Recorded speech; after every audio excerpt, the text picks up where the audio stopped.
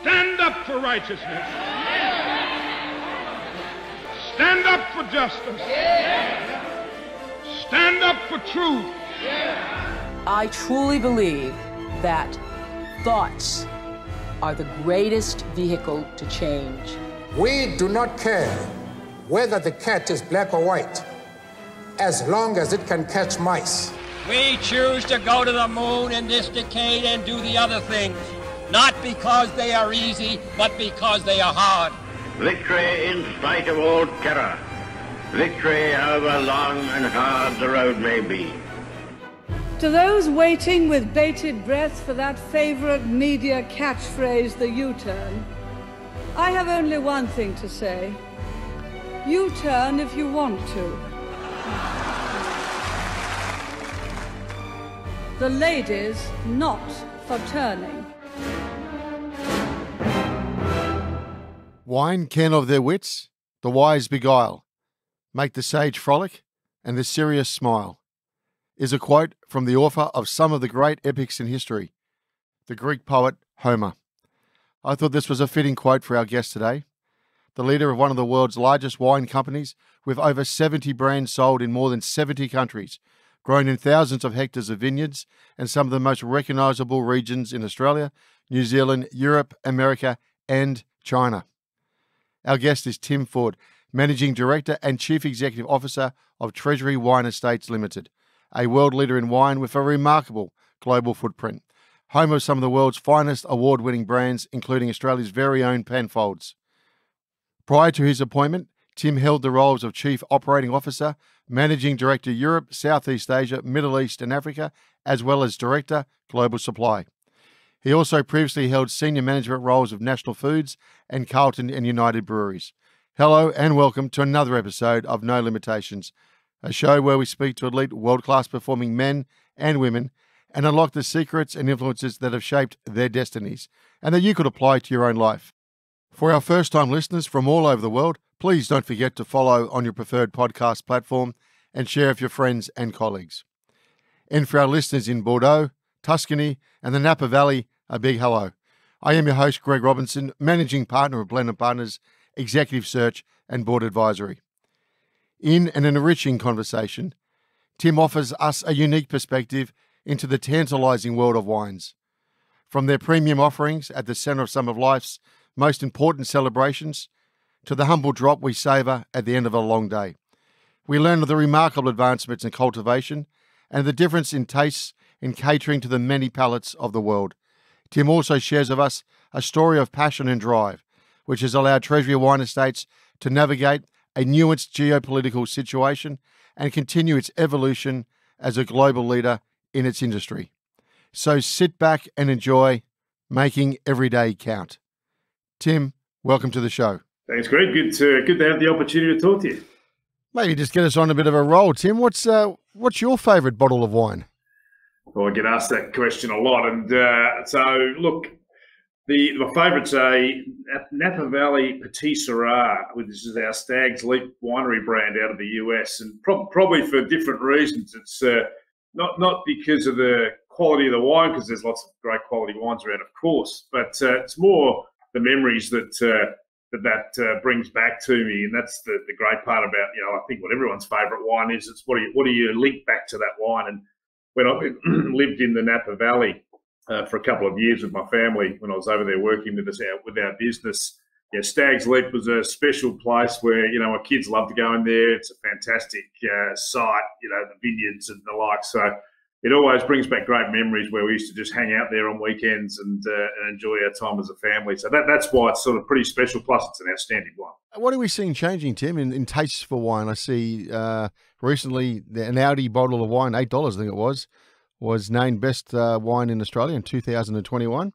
And then you've got those who prefer the more expensive. Well, what are we seeing? Is there any sort of trends we've seen in the last 24 months? The big trend that continues and has just escalated through the last 24 months, particularly through the pandemic, is what I call drinking better but drinking less. So, a lot of consumers are now paying more for an individual bottle of wine but buying less bottles of wine. Yeah, that's something we see continuing as well.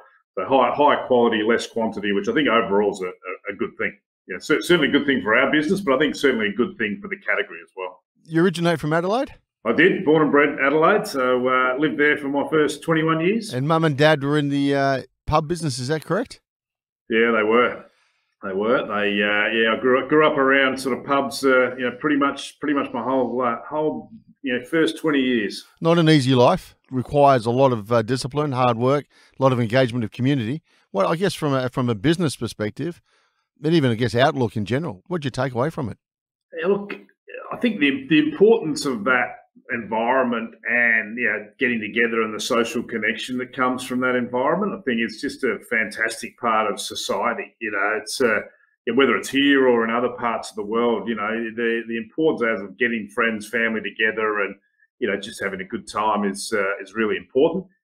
Growing up around pubs, you probably see the downside of the alcohol industry as well. So I think it gave me a downside being overconsumption and the negative impacts that that can have on families, etc. You do see that. So I saw both the good and bad at a pretty young age, and it opens your eyes to reality, opens your eyes to what is society. But I think it's given me a very good lens of the responsibility we have as an organisation and an industry as well. But most people can say they've had a pretty good time at a pub or a bar over the years, with their friends and family, can't they? Yeah, they certainly can. And you didn't want to pursue that as an opportunity further on in life, following the footsteps of the family, run the business?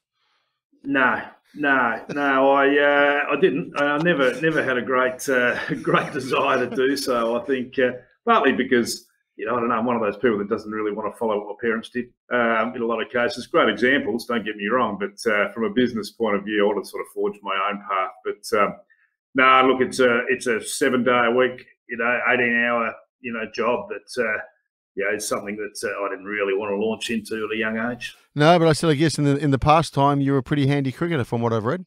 Under 19 South Australian captain. That's no mean feat. I was okay, no doubt. Now I don't hide from that. I had some talent when it came to cricket, but I realised pretty quickly I was good, but I wasn't good enough to make a career out of cricket. And when I was about 19, 20, after that, those state underage teams, you sort of go into the pool of everyone else after the underage teams. And whilst I could hold my own, I was never going to be a standout. So I decided to pursue my business career pretty quickly. What were you, opening bat or opening bowler or all-rounder? I was actually a wicket keeper. Really? Wicket keeper who could bat a bit. I wish 2020 cricket was around in my day, because I tried to play full day, 4-day cricket like a 2020 player, which means I generally got out for about 20 every time I went out to bat. But and that was the era where Adam Gilchrist started to come to the fore, ruined it for every other wicketkeeper batsman around the world who thought they were doing pretty well at averaging 20, batting at number 7. So I was a keeper first and foremost. Yeah, he changed the game, but it's certainly difficult to be a keeper and a skipper. Yeah, it was. Partly, yes. I mean, the other side of it is you see the game differently as being a keeper, and you're in the game every ball. So the concentration side of it was pretty intense at times when you do that, but you know what's going on and you could read the game really well from behind the stumps. So, I quite enjoyed the combination of it. So playing at that level as a young man, what do you reckon cricket sort of brought to you, which you've taken into business? Because obviously it's a game of chess in certain parts. It's wearing down the oppositions, it's studying the opposition, and you can't hide, can you? No, I learned a huge amount, and it's I think the can't hide bit's important as well. There's moments in games of cricket where you've got to stand up, or there's moments where you can fail miserably, and it's, I think that's the beauty of that game, and the fact is you're spending such a significant amount of time with a group of people. When in my career anyway, I spent a lot of time when we were batting on the sidelines because I wasn't out there long batting. But, when you're spending 8 hours a day every Saturday and Sunday with the same group of people, you learn a lot about people, and you learn to understand them. You learn how to get the best out of them, what makes them tick, and you really do. Particularly for me as a younger person playing with men as well, it was a real eye opener to how you build that chemistry within a group of people, and when it works and when it doesn't. It didn't always for some of those teams. So I learned a huge amount, I reckon, from those early days. Probably more than I would have thought at the time. Well, you're a natural skipper. Yeah, I like to lead. I was always, as a keeper as well, I was always very verbal. That's your role, is to be the energizer of the team and the guy on the team that was really leading from the front from an energy point of view, bringing everyone up and making sure that the standards across the board were met, particularly in the field. So, I love that sort of. I love the tactics of the game. Yeah. I love the how you change the game. I mean, I was always one of those people that thought of what's next. How do you actually change it when someone's having a 100-run partnership and you really look like you're not making any progress? What do you do differently? Whether that be shift everyone onto the field to the offside just to get in the batsman's head, because clearly they were beating us from the actual game of cricket. But so it was fantastic from that point of view. Always trying things. So I love the leadership. So who do you admire as the skippers? Is that the likes of the Ian Chappells of the world who probably would move the field around so much, or Darren Lehmann? Darren Lehmann, really? Best. Yeah. Darren Lehmann was the most innovative thinker around cricket that and I was fortunate. I did some work with him. I used to do some coaching on the side just as I give you some money to get through uni kind of job, and did a lot of it with Darren and his thought process and the way he played the game was the way he captained the game. He was brilliant. Him and another guy, probably don't know, he didn't ever play for Australia, but he should have, Jamie Siddons. Oh, yeah, Jamie Siddons, yeah. One of the highest Sheffield Shield run scorers, another guy that just thought about the game brilliantly. So, sort of look at those guys that I could get to know rather than, at a test level that, I just didn't know those guys. So, but they were brilliant. The 1%, the 2%, the 3% you're talking about, the difference between those who are good and those who are super good, what does it come down to? Application and, really that every day getting better. The best players, I mean, there's a lot of talented cricketers, around in my era as well. But these guys that made it and were successful from a career point of view just dedicated themselves to getting better every day and would really work at it, would really try and would back themselves. That's the thing I always struggle with a bit with cricket is, they take the risks on the cricket field. I was never really good enough to get away with the risks. That was the problem. But these guys that were, they took risks, but they just took the game on, and they changed the course of the games. They're the ones that really, really did stand out. So you wanted to pursue a career in business whilst you're swinging the bat and keeping behind the stumps? Yeah, I only probably worked out, because I did that sort of 18, 19 years of age, I'd go to England to play and then I'd come back to Australia to play and do that for a couple of years. And then, so you're pretty handy. You're underrating yourself, aren't you? No, not really. Not really. Come on. plenty that played with me would say I'm being pretty fair. But, at that point in time, you could work out what do you want to do, with your career. And business had always interested me. Families are obviously in businesses, etc. But I think the world of corporate business was something I'm not a real entrepreneur. Want to do it all on my own. That's not necessarily as much in my DNA as probably it was in my parents. So, I certainly always saw myself, working in a larger organisation environment. So university, you move into something in that area. It was pretty, I guess, early days, supply chain. Yeah. Well, I wouldn't have thought that was the most exciting of degrees to pick, but it was game on. It was a good timing. So it's actually a good story that probably sums up a bit of my whole career, really, where after the first year of your business degree at Uni of SA, where I was, you had to pick a major. Yep. And so you go marketing, or you go HR, or you go finance, or logistics. It was at the time, so it wasn't even supply chain back then.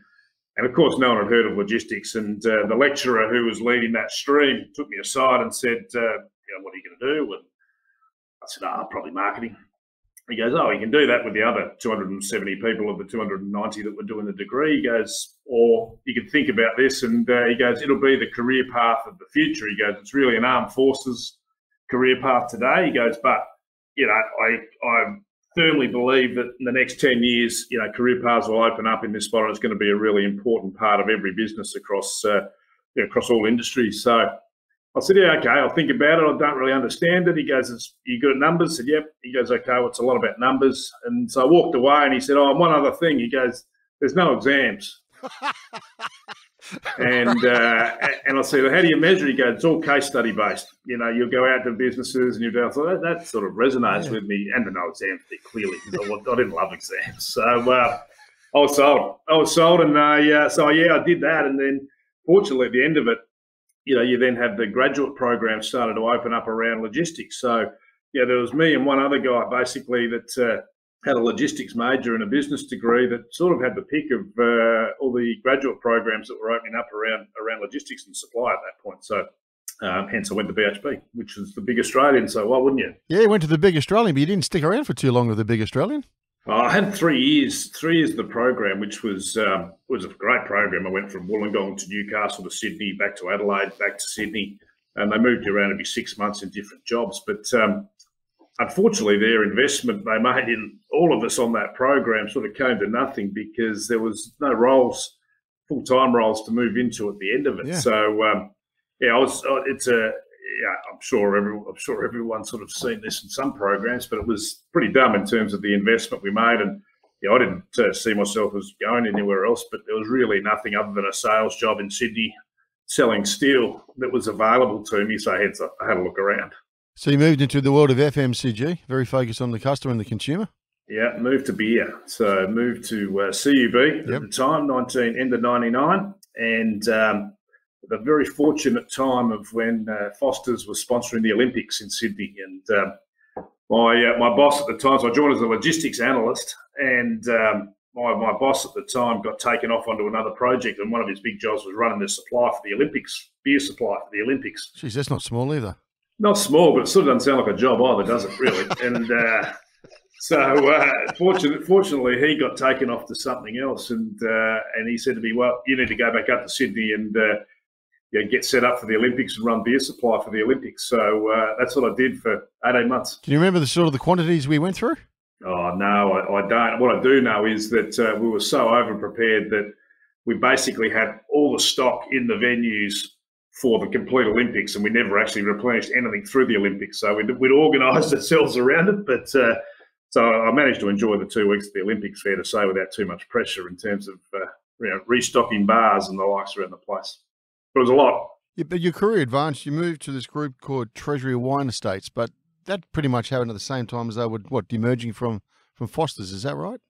Same week, yeah. So the week Treasury demerged from the Foster's Group was the week I joined the business back in 2011. So, the opportunity came because of the demerger, basically. Look, for the audience out there, what is Treasury Wine Estate? So we're a global wine company, as we call ourselves. Our ambition is, which I always start with, is to be the most admired premium wine company in the world. We sell about, what's this year going to be, without giving the results away, circa 27 million cases of wine around the world, which equates to about 330 million bottles of wine. So it's large in scale across all markets, Asia, US, Australia, New Zealand, Europe. And pretty much 77, 78 countries, we sort of say is the major points of selling we have. I think the interesting part also is, we've got about 12,500 hectares of vineyards. Yes. We also own, so one of the largest landholders, certainly in the viticulture space. Where are they, Tim? Mostly Australia and the US, 90% Australia, US, California, New Zealand, France and Italy. The places we have our vineyards around the globe. So it's quite a dispersed, footprint in terms of our brands that we have and the countries of origin that we supply around the world, and about 2,600 employees around the globe. So you've you commenced your career 12 years ago now, and you moved around the world with that career. You want to share some insight what different parts of the world are how they're advancing their understanding of wine and the opportunities with the industry?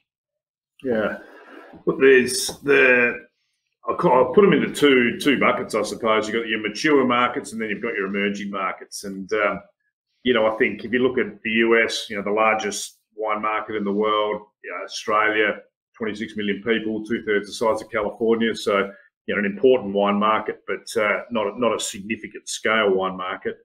And the likes of the UK and some of the European markets.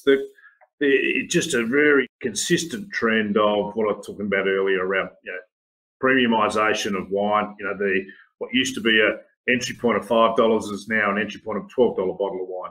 People are buying more and more luxury wine around the world. So that's quite consistent across all of those markets. And then you've got the emerging markets of Asia, and we call them emerging, but they're significant already today. But they start with luxury wine. the luxury wine markets in Asia and the consumer demand for brands, is really, really strong.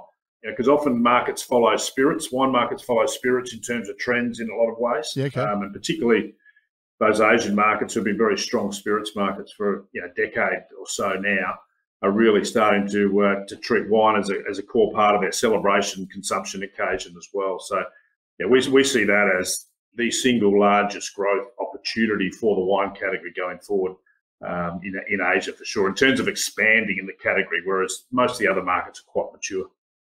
Now, you've got a bit of a story to tell, because in July 2020, you were actually appointed CEO of the organisation. I started as CEO July 2020. Yeah, I was appointed October the year before, October 2019. So I had an 8-month transition period. Probably some pretty big shoes. Yeah, Mike led the organisation, from where we were, which was the way I describe it is a really enjoyable, collaborative wine company that had a lot of fun doing what we were doing, but were largely unsuccessful from a financial performance point of view, and I guess really, really transformed the organisation, over a 3 or 4 year period. And the big shoes externally, in particular, from a share price point of view. Yeah. When Mike joined, it was $3 something the share price, and then when he left, it was when he left it was $10.50. But during that period of time, we'd got up to sort of $18, $19. So he led the charge in terms of really driving this business and creating a very, very different feel and shape business. So when you finally passed over the reins, okay, like you said, you had 8 months to sort of prepare.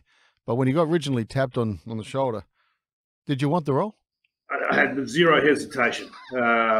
And I didn't even think about it when I got the call from our chairman to come and have a chat with him, and whether I wanted to be considered for the role. I had no hesitation. It's something I didn't necessarily have to do, but as the chief operating officer beforehand, as the 2IC really for the business, it was quite.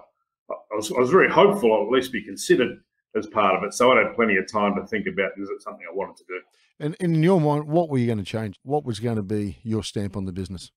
I think we'd got to the point where our success had become, our financial success had become, I think, a problem for us culturally, because we'd got to the point where the intensity, and Mike, it goes back to Mike's leadership style too, which had so many positives, but he was the most intense person you've ever met in your life. And every day, his intensity was like, nothing I've ever seen. I thought I was pretty good, but I was the turtle in the race compared to him. And over time, that becomes, how you're going about things, and it does become tiring, from that point of view. So it's a period of time. Mike knew that too, and this is not something that, he would see as a negative, because it was his style and it worked. The challenge with that had become, I think, we worked out we were winning every 6 months. We felt like we were winning every 6 months, which when our results would come out. So, our results would come out and you go, okay, that's fantastic performance. But the feeling within the organisation of how we were getting there was very, probably we'd erred on the side of outcomes too much in terms of the process of how we were getting there. So I think, getting that winning feeling on a constant basis, that the hard work, the effort was actually, the rewards were coming not just every 6 months when you produced your results. I think it was an important cultural shift we had to make. I think the other part of it was, I talk about a two-speed business, particularly in wine, but I think it's relevant for all businesses. But you got to run at 2 speeds. You got to deliver today, but also spend the right amount of time on the planning for tomorrow, and tomorrow being year 2, 3, 4, 5, and beyond. So, that was a shift where we had to, I call it, calm down by 10%. And just take our time with planning, make sure that we could execute plans better, and give ourselves the best chance to execute plans, not only in the current year, but also in future years. So that was sort of the real heart of the cultural shift I wanted to make, and also to get people at the heart of our DNA. We'd had significant turnover, as part of it. And again, it was part of, Mike's management was you continually turn people over, et cetera, to make sure there's that stress in the system. I just have a different view that, I think a stability, particularly at a leadership team level, is important. So I think having that level of stability was the right shift in culture for the organisation. 2 years earlier, it wouldn't have been. So it's interesting how, you know, timing works with some of these changes too. I probably wouldn't have been the right leader for this business, one experience-wise, but 2 years earlier, because Mike's style was exactly what we needed then. Why did you stay then up to that point? And obviously, I understand why you stayed after that point, but why did you stay up to the point of, because Mike is very different in style to what, you know, you talk about? I learned, I mean, he had the best strategic business brain I've ever come across. You know, his ideas, his ability to drive innovation, thoughts, you know, what you do to drive growth in markets was fantastic. And I learn a lot from him constantly from that perspective. I think secondly is that, you know, I saw myself as having a really important role, you know, as a leader in this business to play that. I've been here 10 years. My relationships in this business were really strong. Yep. Yeah, and I saw myself as having a really strong connection. And a lot of what this business was about, even before I came to CEO, I'd like to think was, you know, part of me as well. And I was having that influence throughout the business. So, you know, it was a big part of my life. Yeah, and so yeah, that's why. And I had some fantastic roles. You know, there was plenty to do, and you know, I traveled the world a lot, too much probably over those couple of year periods, sort of understanding the business and fixing some of the things we needed to fix, growing some of the things we needed to grow. You know, the time in China, I spent significant time up there. Yeah, I mean, you don't get the chance to do that, rather, you know, experience-wise. So there's lots of one-offs that you sort of think you just don't get the chance to do that was the opportunity afforded to, you know, over that period of time. So you're afforded the opportunity as CEO, but 6 weeks, 7 weeks? You're talking about your planning. You're going to be you're talking about 3, 4, 5 years ahead, and at the same time keep the company moving in the direction, and you're taking the reins. You're catching up with everybody. What happened? You got a phone call, didn't you? Yeah, I did get a phone call on the Friday night after the first announcement of our full year results. So yeah, basically 8 weeks in. I'll probably take a step back. We were in the middle of COVID at this point in time too, where to be honest was more stressful than what I'll get to in a moment around the China piece, because you know, we were talking about people's lives and jobs, and you know, on a weekly basis, monthly basis, what was the liquidity of the business. So that first 3 or 4 months of COVID was pretty hairy in terms of, you know, where were we going to end up, and we were in pretty reasonable shape by that point in time. So we got through the worst of that in terms of knowing what the impact might be on the different scenarios of COVID.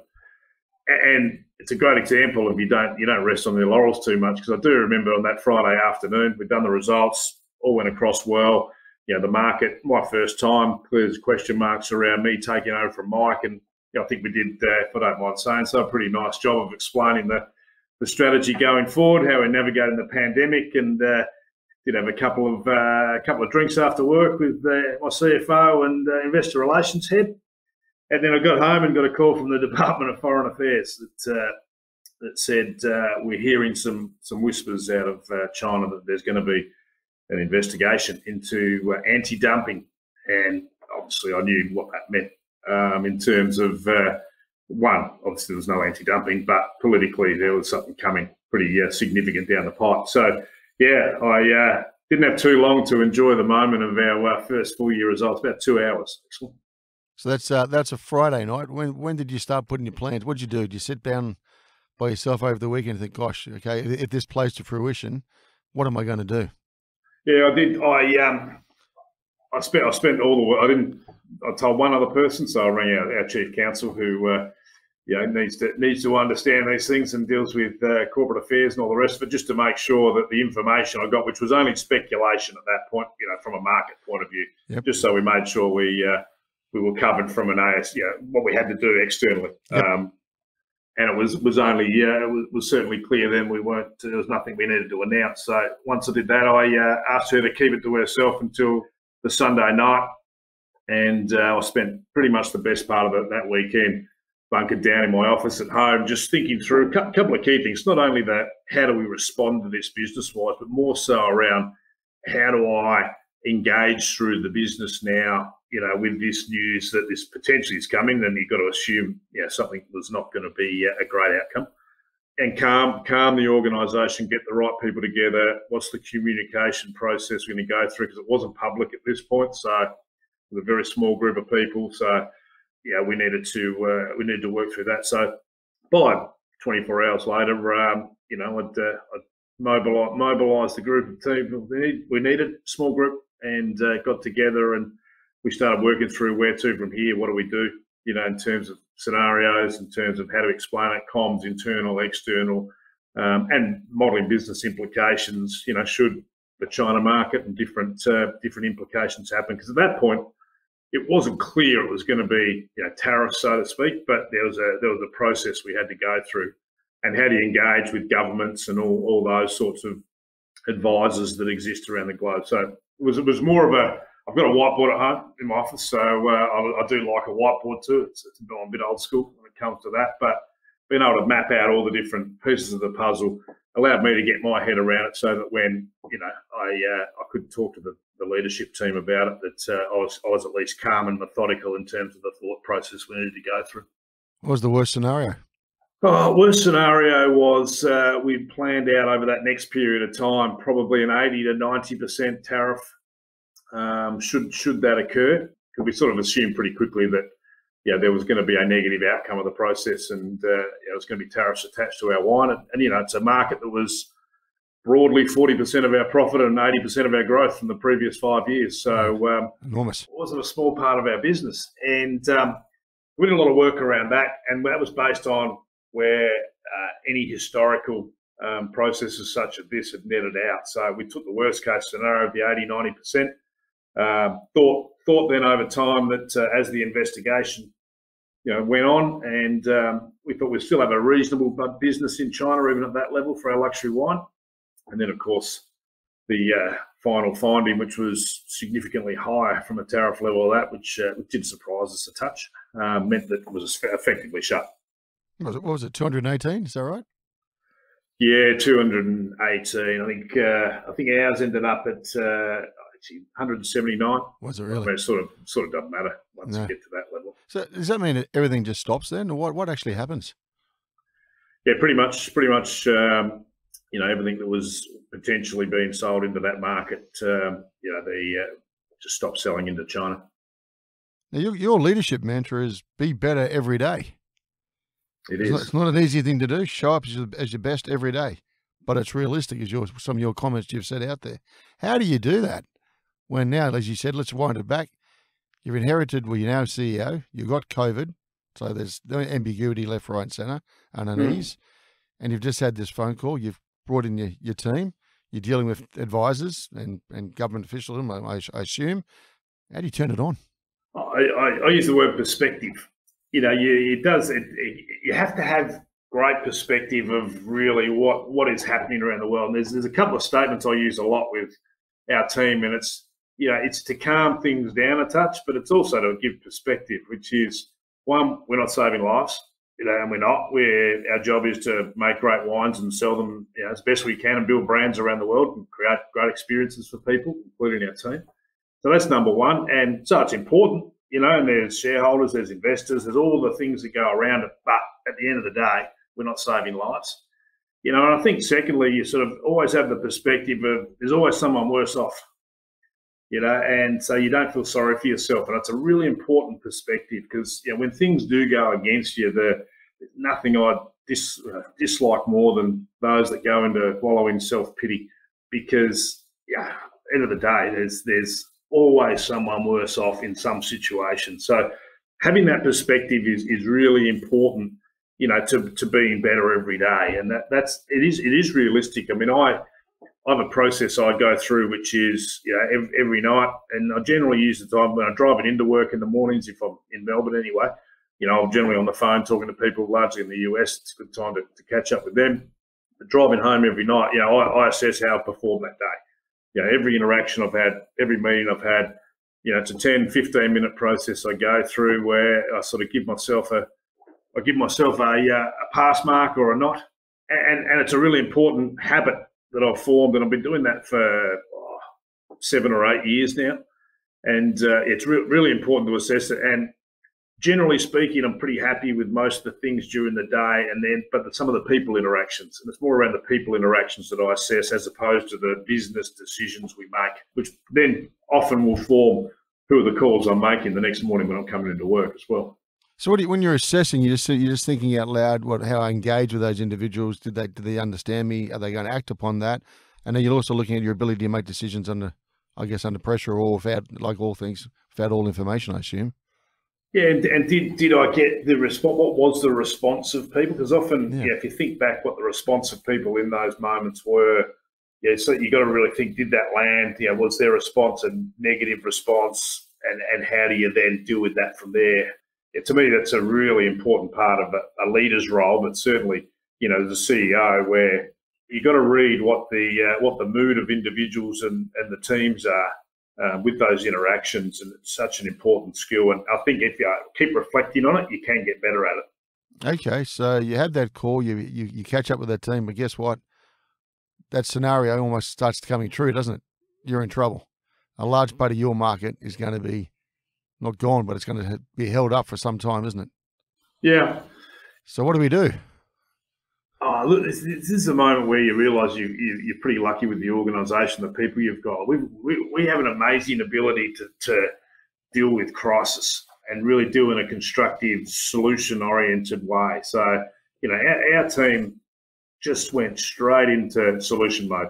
Okay, we've got, this is the amount of inventory we need. We've got, what do we do? What are the key decisions we need to make? How do we really plan now what the business looks like, assuming this is now not part of our business, and where do we go from here? And, it will go down. I'm sure it will go down as whatever I do in the next X amount of years I'm in this job, that sort of 2-3 week period will go down as my proudest moment of our team. How we gathered together, got the different scenarios played out. What do we want to do? How are we going to go about it? Make some decisions and then get on with it. It was brilliant. It was brilliant. And that's not me. That's the team in the business, that we have. And it just told me that, we've got a real core culturally and mindset-wise that's a great, the theorists call it growth mindset. I just call it solution orientation. It was an ability to solve what was ahead of us was just brilliant. So what is leadership under a crisis, Tim? Because you can't give all the answers, can you? No. It's the opposite. It's absolutely the opposite of that. I think you've got to be calm as the go-to. I mean, end of the day, the whole organisation is looking at me and saying, how do I look and feel and come across? How do I show up, in those examples? And, if they look at their leader and go, okay, he's got a plan, he's calm, he's working through methodically, he's not panicked, then that does go through an organisation. So I think your role is you've got to show up. With that, you've got to be strong, you've got to be decisive at that point in time. But the most important thing is, you've got to have your team with you, and you've got to have them in the bunker with you, so to speak, and all aligned on what you're doing and how you're going to take it forward. So it's a great way. It just builds stories, right? I mean, everyone talks about culture, and you can have whatever you like on your PowerPoint slide, but you got to live and breathe it. You got to have stories. You got to have experiences together. It creates a bond, which is pretty damn strong. And just maybe share some of the stories if you could, or maybe some insights. Did everyone perform the way you thought they would? And it sounds like you had a pretty good, solid team. You knew most of them, as you said, you've been there for a period of time. The relationships are there. Any surprises, good and bad? I'd say all surprises on the good side. I think the willingness to work, do whatever was required from a time point of view, was incredible. I think the future focus of our team in China at the time was just amazing. Our leader up there, at the time was Tom King, who now leads our Penfolds business, but also some of our Chinese-based or Chinese national team that were the leadership team up there. They should have gone into a hole. Right? They should have, but they didn't. They already started talking about, okay, how do we now expand our French country of origin portfolios? How do we look at our different ways of building this business in China? And importantly, how do we deal with our customers for the longer term here, because we're not shutting the gates on China. So there was never a discussion or a mindset to say, okay, we're just shutting down China, we're pulling everyone out, we're shutting the business down, let's move on. So during all this, are you assessing people differently? Now, roll it back 10, 15 years ago, we used to evaluate people on their gaps, right? Let's focus on developing their gaps where they're weak. Or did you think about changing it? We focus on their strengths because we haven't got time to mess around. Is there anything going through your mind in that regard? That not based on that. I mean, you talk about leadership philosophy before about getting better every day. That's one. But the way I lead and have done now for be 12, 13 years since I sort of stumbled across strengths-based leadership, and you get exposed to lots of different models and theories, etc., around leadership. But that's the one where I want straight away. That's what I want to base my leadership style on. In every team I've led, and now the organisation that I lead, strengths-based leadership is absolutely the fundamental to how we build our discussions around feedback, our development process, how we understand our team, and what their specific strengths are. It's a very simple tool. People understand it, and the reason why I like it is it's motivating. When you're working with your strengths, you're doing better every day. You're creating an environment for you to work in where you're highly motivated, highly engaged, and it's positive. It's energizing. So it's a much more glass half full view of how you look at an individual, because everyone's got strengths and everyone's got weaknesses. And I've just always figured that if you spend 90% of your time focusing on what you're good at and getting better at it, you're going to have a much greater impact and enjoy the ride a lot more than focusing on the 10% that you're not good at. All right, so your 2021 annual report mentioned a shift in mindset from recovery and restructuring to one of growth and innovation. Those words are bandied around everywhere in everything you read. What is that? What does that actually mean to you? Build and create. Yeah, build and create is the way we talk about it internally. So that's,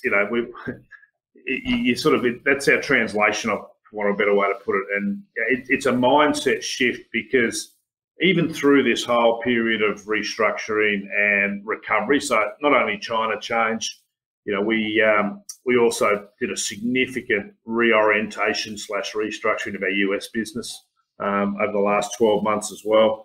And we completely changed the way we run our business from an operating model point of view. So we went from 4 sales region-based divisions to 3 brand portfolio-led divisions, which was new 900 odd jobs changed over that period of time. So a pretty big restructure to go through, which is sort of how we felt we could run the business and grow the business better if we oriented everyone around brands, portfolios, and alignment behind that.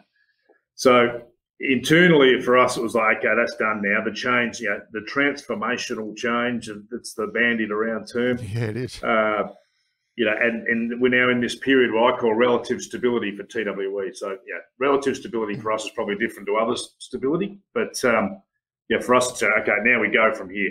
We've laid the foundations, we've laid the platform. It's now time to build and create. And that just shifts everyone's focus to a much more future focus, so we get on with it.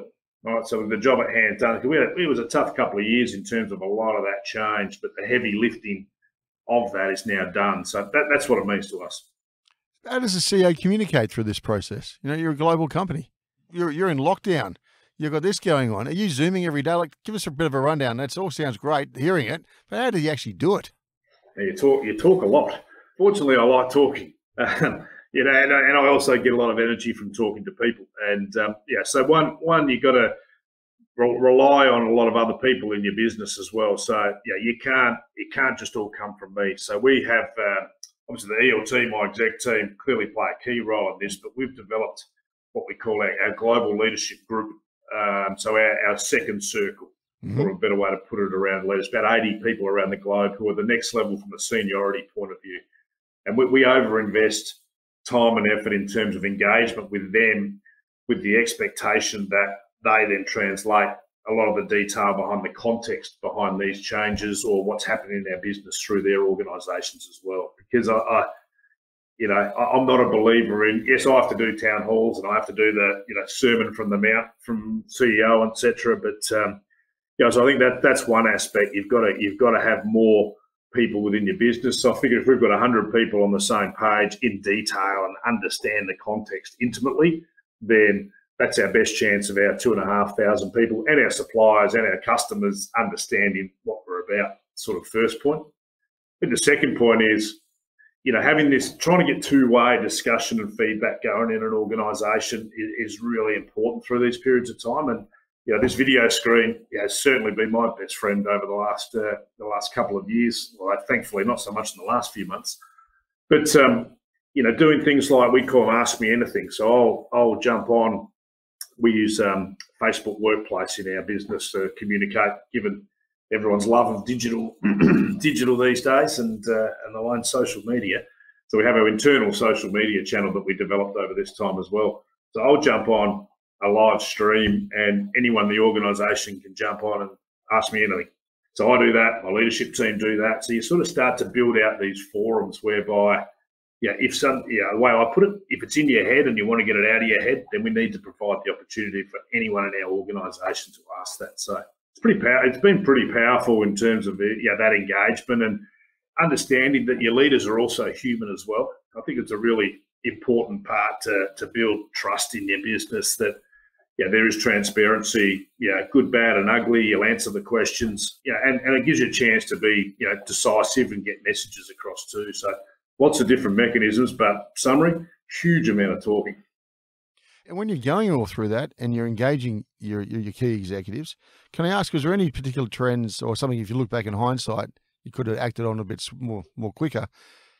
Those who'd been around the block for a long time, were they resilient to change, or were they quick to address it, or did you go to the external market and bring new people in? What happened? It's a combination. So we did bring in some external people. So my leadership team, we brought in 2 new external people as well, and they've provided a fantastic different way of looking at our business as well. So to add to the core that we had, that was sort of somewhere between 5 years plus experience with the business. So I think having that point of difference was helpful. We've got a pretty good core of our leaders across the business, have been with us for quite a while and been through the ride, if you like. And, it is a bit of a roller coaster at times, our business. We sort of wear it as somewhat of a badge of honour, that sort of energy, and it is a little bit crazy sometimes. And we like that because it means we're moving things forward. We've got momentum. So it's a certain type of person that loves being in this business, and it doesn't work for everybody. And we're quite clear about that, and we're okay with that as well. So having a mix of people coming in and out is always important, but I like to have the core of the organisation that, they've got the experience, they know how we operate, they know what makes us tick. Particularly the global business, if you've got relationships, it is so important, you maintain those as well, because they're not easy to create. Who's checking up on you? Well, look, I've got a really good network of people that work with me. I've got a couple of coaches and mentors that I use every month and spend time with them every month. They've been fantastic to not only guide some of the run things past from a business point of view, and some fantastic mentors from that point of view. Only a couple, but not not too many. But also just I've got a coach that I've worked with for over 10 years who knows me pretty well. And he's more about checking my energy. Am I being balanced? Am I still doing the right thing at home as well as work, and all those sort of things as well. So, I like to have a few people checking them. I don't like what they tell me every now and then, but, they certainly check. I mean, you have your family as well, but it's different. Your family check is, are you present when you're at home, and are you actually, being a decent either friend, husband, wife, or wife or father, or etc. So but more so, the business mentor check-in's good. And there's a couple of people in the team that I've grown up with in this business, for a better way to put it, and they'll tell me if I'm going about something the wrong way.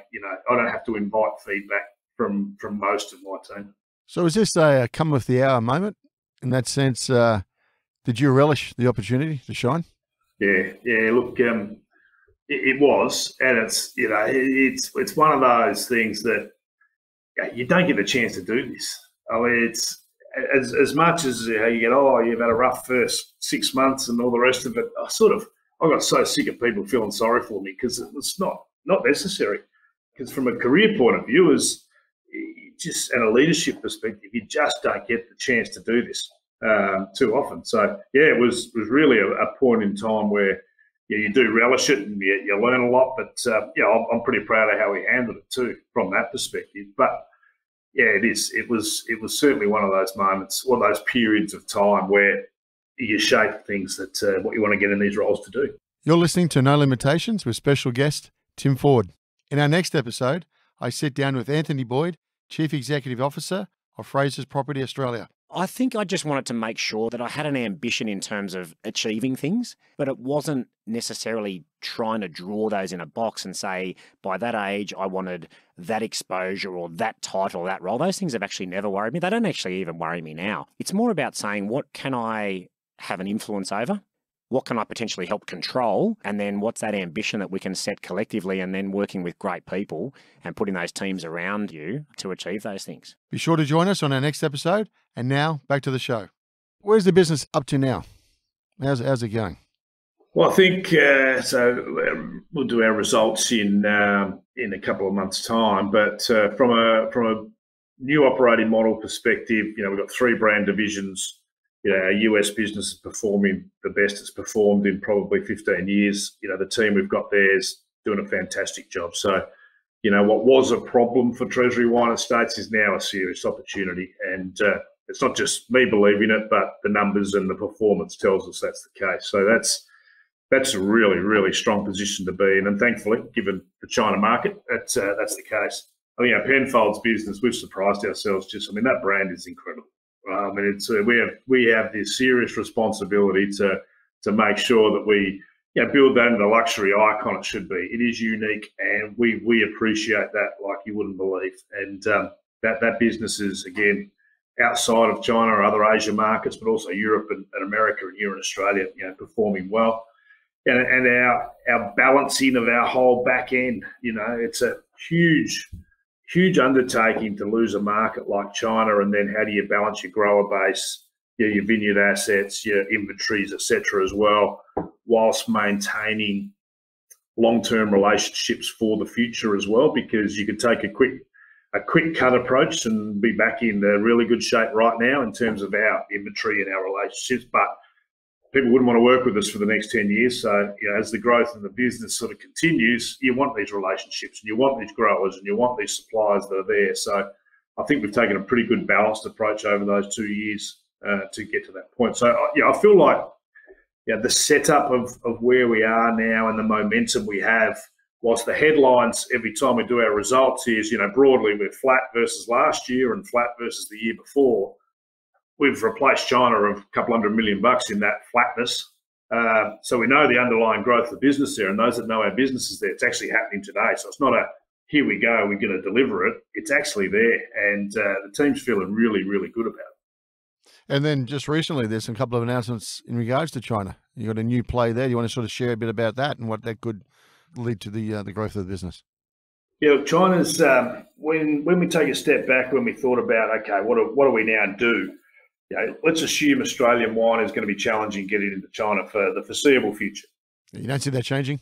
Oh, no, I don't. And I probably don't want it to, really, for the next couple of years. And it sounds a stupid thing to say, I know. But we're on such a path where one will have created a much stronger business in so many other markets around the globe with the wine we now have available that was destined for China, number one, for our Australian portfolio. But secondly, the mindset of the team up there that I talked about before, to pretty quickly sit back and go, right, there's a consumer opportunity, there's a brand opportunity, we've got the relationships in the market. How do we continue to nurture those over time and bring in a French Penfolds and American Penfolds, and now, as we announced this week, a Chinese-sourced Penfolds, to satisfy what is amazing demand in that market, to bring that to life and to start to really fast-track those, the diversification of our business in 2 years' time will be incredibly different to what it was 2 years ago. And that's a pretty exciting thing to create and look back and go, okay, as a team, we actually did that to shift the business. And it'll be a stronger business, there's no doubt. So that's effectively homegrown grapes out of China, is it, to service the local market? Yep. So, there's the Chinese viticulture has improved so much over the last 10, 15 years. There's some fantastic wines being made in China, largely consumed in the China market. And we've had our team up there, trialling winemaking for a number of years. And, we're now very comfortable that we can make the quality and style that hits the standard that we expect to put our luxury brand attachment to it. And it's a tremendous opportunity. It's really exciting. It's the first launch is this year, and that's where we announced it this week that we'll have a French, an American, and a Chinese wine in the China market by the end of this calendar year, where we had none of those 2 years ago. So it's a pretty good thing to do. And those grapes, okay, you've got a French wine. Are those grapes originally planted, brought in from France, planted in China? Is that how it works? No. French wine will be produced in France, so French grapes in France, and we'll import it into China. And then Chinese grapes we'll make the wines locally. We have made the wines locally, and then distribute locally as well. So continue like we do in Australia, like we do in the US. No different from a French point of view, but the Chinese will be more locally sourced. Power of marketing. What's changed? Do you see influencers? Is it adverts versus influencers? What's going on out there now, Tim? Yeah, it's changed. It's changed a lot, and it's a pretty exciting change, I think, because younger consumers engage with brands so differently now to certainly 10 years ago, and I would argue 3 years ago. The social influencing factor that exists, and like you say, key influencers and their engagement with brands, and their ability to then quickly disperse that to large groups of people through social media, if you get it right, can have a huge positive impact. Now, you've got to be really clear, because if you get it wrong, it can have a huge negative impact as well. So, it's that quickness of response and that immediate consumer feedback of what works and what doesn't means you have to be on top of it, on a daily basis. But for wine, which is traditional in terms of its marketing, traditional in terms of its advertising and its on-shelf presence and heritage and et cetera, consumers are engaging in brands that are, my word, non-heritage brands, made-up brands that are more of an FMCG style brand building. So I use the example for us around 19 Crimes. 19 Crimes is our second global brand behind Penfolds. Sold in every market around the world, is now 5.5, 6 million case business, which is huge, and ranges from, our tier from Australia, which celebrates the criminals of the day, to some of our more premium offerings in the US now, which celebrates the redemption of crime, which is where we've certainly built the partnerships with the likes of Snoop Dogg's and Martha Stewart's and some of these key celebrity endorsement angles and influence angles that leverages their Instagram, leverages their ability to sell product and build brands. It's a remarkably different world. And, I think from our point of view, we are building this capability, which is driving a Penfolds at the luxury level and being absolutely phobic to building a luxury iconic brand, as well as higher volume, lower price point, but still premium wine, brands that are more targeted at younger consumers that connect with those consumers. So 19 Crimes, Squealing Pig, these types of brands that just don't have necessarily the heritage. It's a skill that the wine category, absolutely has to keep developing. So that's a big shift. Next 10 years, what are you seeing? Where are the growth markets going to be? Is Eastern Bloc going to open up, or is there any other markets going to open up we should be thinking about? Oh, there's a huge runway in Asia still. Massive runway in Asia, because we're building a category in Asia. So it's different to America. Everyone goes straight to America, biggest world wine market. So there's opportunities there as customers premiumise and consumers premiumise. But Asia's still, a huge opportunity as more consumers come into wine, more consumers come into luxury brands. The middle class is rising. The disposable income continues to expand in those markets, and the love of brands is so strong. So it's that to me, from a market point of view, is there as the biggest opportunity for our whole category, not just our business. I think the drinking less, drinking better phenomenon will continue, but also the healthier mindset, the health focus of consumers will continue to build over time. And so lower in alcohol wines to zero alcohol wines, I'm a believer that is going to be a significant opportunity and a significant category over time for wine.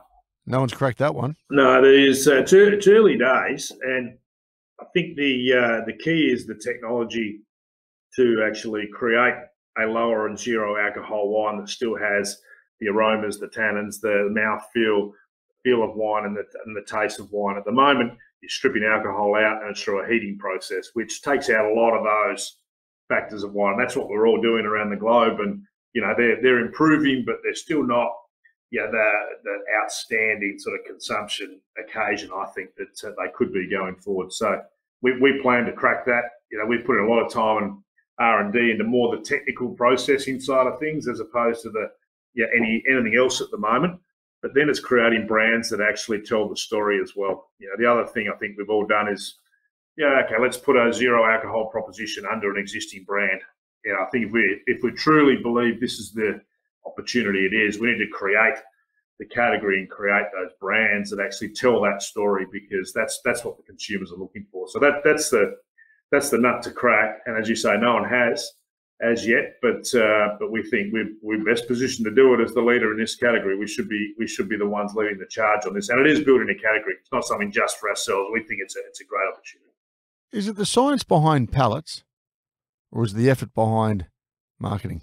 I'd say it's both, and you knew I was going to answer that way, didn't you? More and more. It depends what level you're talking about too. So I'd argue from a branding point of view, if you're really at the top end, it's about that elite.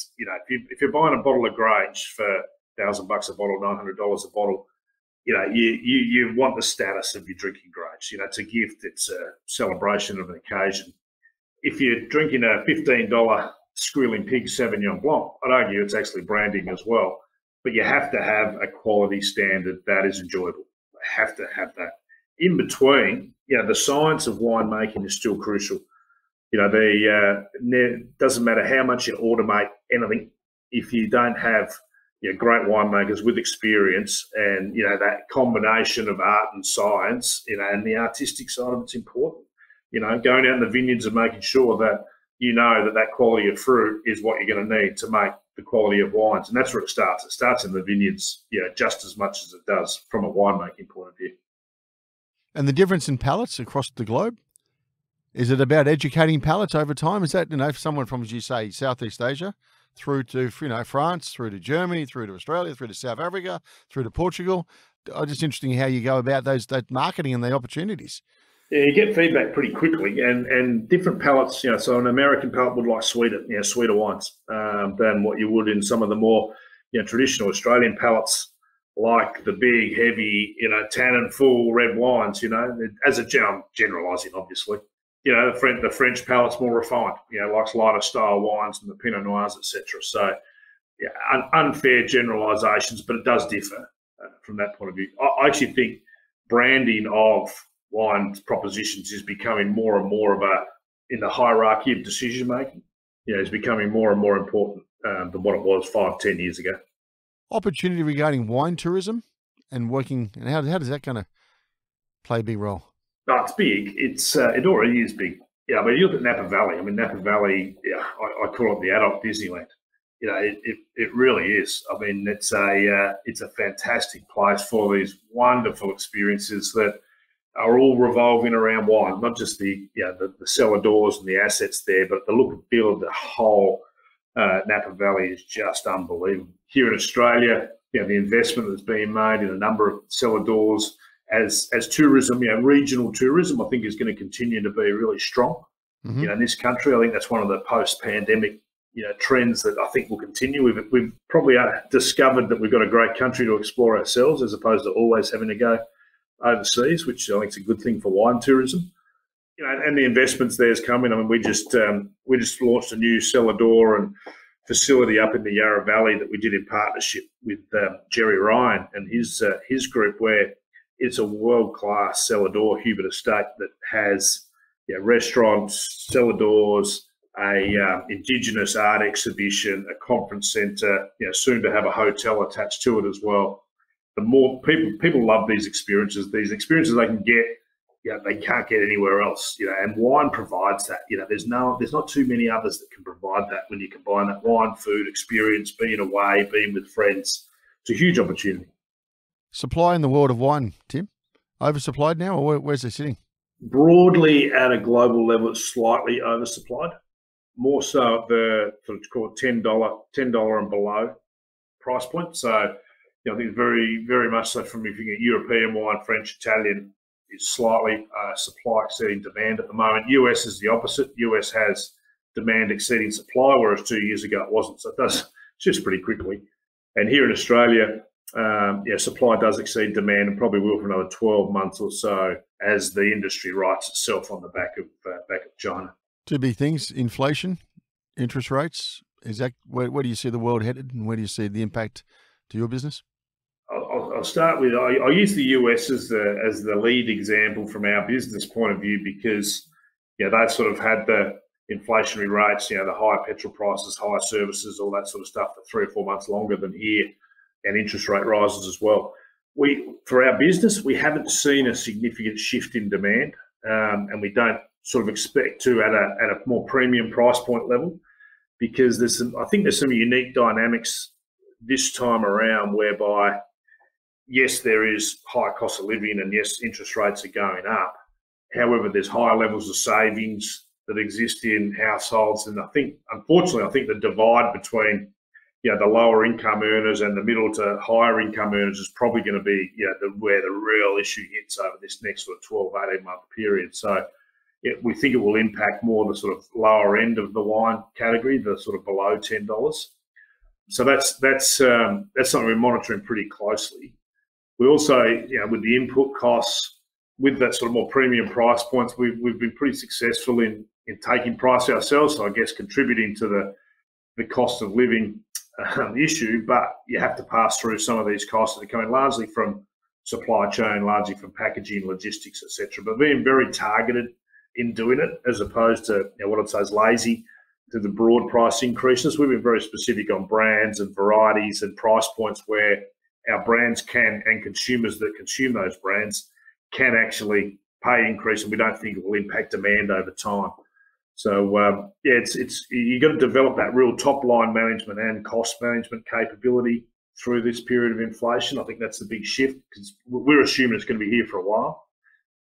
So that's a big impact, and I think, to be honest, our people, that's where we're going to see that over the next 12 months. I mean, we've got a responsibility to manage our remuneration structure, of course, but we've got a really big responsibility to make sure that we're looking after our people as we go through these sort of processes. And I sort of talk about it in the same way I talked about it as the macro view before.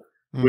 We've got lower income earners in our businesses. We've got higher income earners. So do I need a pay rise that increases, matches inflation? No, I don't. But does someone at lower levels of our business that's earning 70, 80, 100 grand a year who are going to be bitten by interest rate rises and the rest of it need a bigger pay rise to help them manage through this period? Absolutely. So that's going to be our philosophy, how we look at managing it internally. So yes, it'll add some cost to our business. We'll adjust our pay scales more than we have in the last 10 years. You haven't got much choice, have you? You haven't got much choice. It's the right thing to do as well. If you haven't got your people engaged, for the sake of a few $1 million, then what are you doing? Really, it's a pretty important philosophy to have. So that's probably the most important part, and then monitoring the consumer demand just to see what that shift is. Go back and you're playing under 19s years ago. As a skipper, you've got to pick the team, right? And you've got to have that chat. You're not playing today, or you're not playing next week. So you've had that in the past. You now got your team. You've come through some difficult times. It sounds like it's looking very positive, as you're saying. Markets are looking very reasonably healthy, and opportunities look very good. As a skipper or as the chief exec, what do you look for someone to join your team now? There's three. It depends on whether it's my team or sort of different parts of the business. But to answer the direct question with my team, I think certainly experiences that we don't have. So if I think about the world of digital, the classic digitization PowerPoint that everyone seems to flick around at the moment, and what are you doing around digital and data and insights and all the rest of it? I think we've done a reasonable job at getting ourselves to the point now where we've got going on a number of these key areas that we know are the future of our business, whether it be data collection, automation, but also digital engagement right through consumers, but also how we run that through our supply chain. How do we take data from our vineyards, for example, and create best in class water systems, pesticide management, all those sorts of things. Yes. And so we've got pockets all over the business, but none of us on the leadership team, including myself, have done that before, pulling that all together. So by way of example, that's an area where I think we need to bring in capability because we've all got good ideas and we've all got good intentions, but we haven't done it before. Yep. You know, and so I think there's a capability, experience gap. Who's done that before? Number one. Secondly is, you know, are they culturally, team dynamic going to be a fit? You know, if you look at I talked about strengths beforehand. You know, we've got our matrix that has all of our strengths as a leadership team, and you know, whenever we would bring someone on, we'd be going through that process pretty intently to make sure where are they going to fit in our matrix in terms of what do they bring, where do they sit? Is it more of the same? Is it not? But then really having an action orientation and culturally, you know, being a transparent person can show that, you know, fits in that the real sort of DNA of what we're trying to create across the business, because every leader has to exhibit that. So it's that sort of behavioural, cultural fit, and that's the hard one. You know, the experience bit's probably the easier bit. You know, as long as you can find the right experience, delve into it, and you know, pay what you need to pay to get that person, you can get that. But it's that cultural fit where you spend a lot of time analysing the person, understanding, conversing with them, you know, across a number of people in our team. So that's the second criteria for sure. You know, I think the last one's sort of ambition. You know, I think bringing somebody, understanding what they want to be in 10 years' time or where they want to go is a really important factor. Yeah, particularly at senior roles in the business. You know, do they want my job in 10 years' time? Are they at a point in their career where they just want to create something different for the last 10 years of their career? And those sorts of questions, I think, are really important to understand. Does everyone have to fit? A lot of the time you get the question, you got that short list, you're the client, speaking from our end anyway, all about fit. Is it? Oh, I think absolutely. Yeah. You don't want to break with fit sometimes? Depends what break the fit means. If it's, you know, if you've got a different perspective, a different experience, a different style, that's fine. If you are mindset driven that is different, you know, and if I take our three values, you know, which is we bring our whole self, we deliver together, and we are courageous. Whoever comes onto our leadership team doesn't tick those three boxes, then that to me is fit. And I don't want someone that doesn't exhibit those three behaviours, because you can't have someone on your leadership team not doing it when you're asking the whole organisation to do it. Can you talk me through those three behaviours again? You said bring your whole self. Bring your whole self. We are courageous, and we deliver together. That's our three, you know, our three statements that form our TWE DNA, as we call it, and that's what we measure ourselves against. That's how we talk about, you know, how we reward behaviours, how we provide feedback when we don't see it, is all revolving around those three pretty simple statements, but pretty important statements for us. And when did you arrive at those, Tim? Was that under your leadership or pre? The first day I took over, we launched those. Did so you? that was that must have been you must have been thinking about that then somewhat. Yeah, so that was one of the good parts of having 8 months from a transition point of view. You know, I had a bit of runway to develop some of those sort of, particularly, you know, those sorts of things that we wanted to change and be really clear on. And I was pretty big on the fact that day one when I took over, I had to be clear on this is the expectation that I want to set across the organisation. That was day one. You said it as such. Everybody, you're on my bus. Yep. Looking over the hill, right? How do you keep yourself abreast as a CEO to look over the hill? You got to keep asking a lot of questions. You know, a lot of questions. And I had this list that I run on it's a weekly basis. I call it 30, 60, 90, but generally it's a weekly list, and it's got four buckets to it. It's people.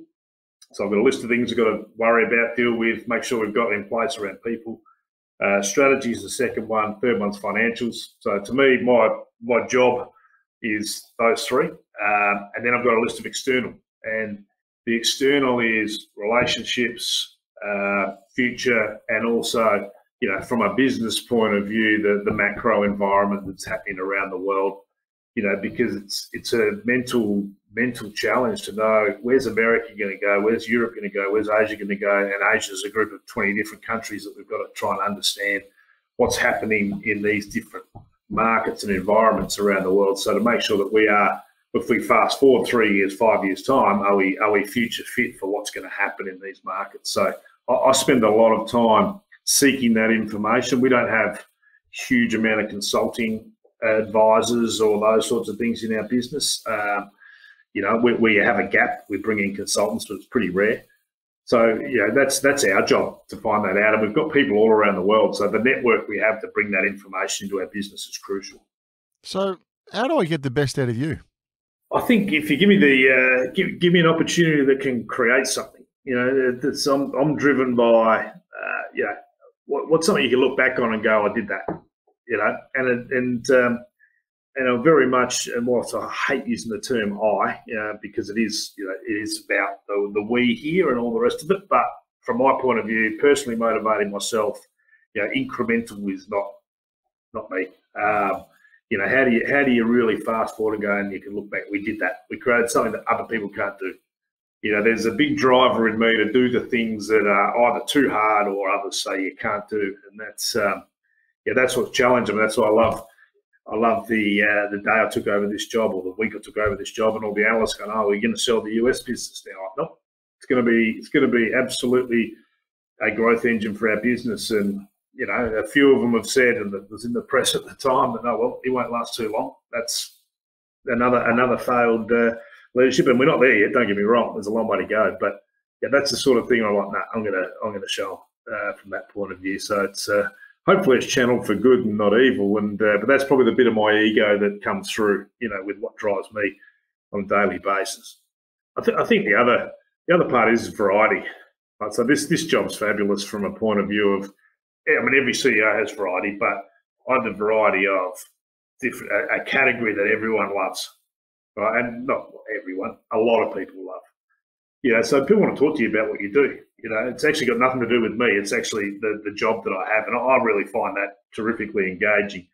When you're out or you talk to someone you've never met before, and you say, "I work for a wine company," they want to talk about it, which is pretty cool. And I think also the fact you can go to America or in Europe or in Asia, here, the variety of where I need to be, how I go about things, who I've got to deal with.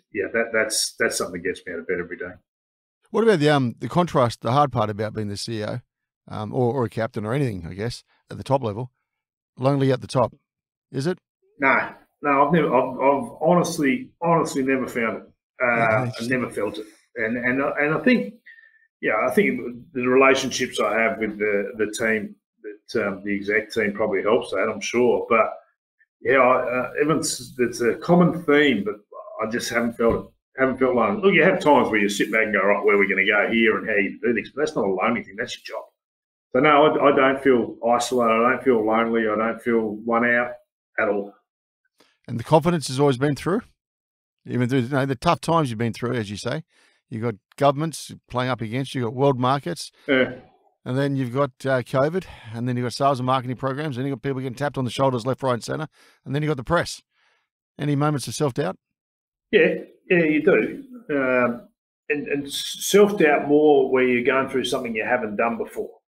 And then you sort of come back to this perspective piece I touched about earlier, which is you go, well, okay, this is what I think. I think the right way is to do it, and you live and die by it. And I genuinely have the mindset and philosophy that do it my way, and if someone else can do it better than me, then they're probably going to get a chance to do it someday. But you want to do it your way, and hopefully consider all views around and all the rest of it. But at the end of the day, you got to have a go and get it right. And sometimes the bit that's most uncomfortable is it's the exciting part, but it's more nerve-wracking than lacking confidence. You go, well, what's the response going to be here?